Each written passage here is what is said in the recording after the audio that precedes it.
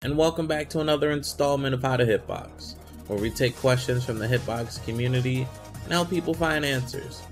I'm Fatboy, and today we're going to be going over the Capcom Cup killer known as Cammy.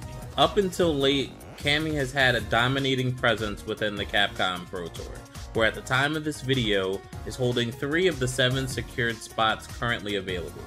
These 3 are held by Mago from Japan, MJ Gama from Mexico, and NL from Korea. This inquiry comes all the way from Turkey from the homie Ito Toto. He asked about a tutorial for Cammy's instant dive kick, so here we are. It's important to note that Cammy's dive kick has changed between Street Fighter 4 and Street Fighter 5, as well as some changes from previous seasons. Let's take a look, shall we? So let's look at Cannon Strike. It's important to note that there is a metered and meterless version, both with a different height requirement.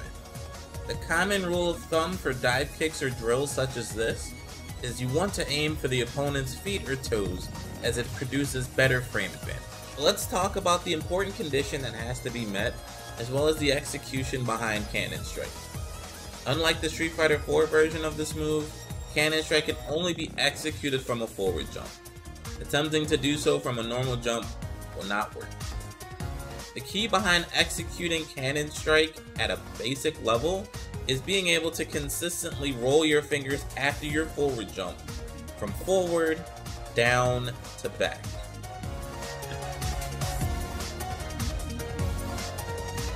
At worst, a non-Tiger Knee Cannon Strike can be as unsafe as -7, while a TK Cannon Strike can be upwards to +2. Likewise, a non-TK Cannon Strike with meter can be as unsafe as -6, while a TK Cannon Strike with meter can be up to +4.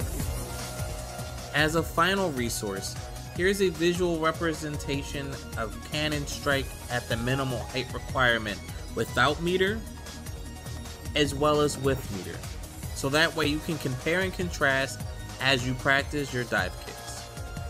May your Tiger Knees be plenty and your dive kicks be swift. I'll see you in the next video.